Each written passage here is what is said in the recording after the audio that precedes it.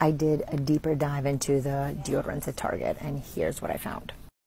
We know these are a no because of aluminum fragrance, and the spray ones create benzene when they spray. Benzene is a carcinogen. But these are going to be very confusing because they look natural. However, there are some issues.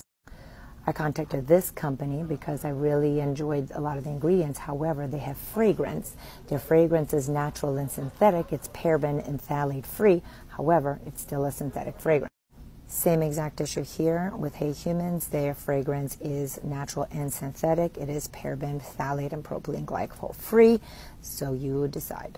Same thing happening here with Mega Babe. It has fragrance and it is paraben, phthalate, and sulfate free.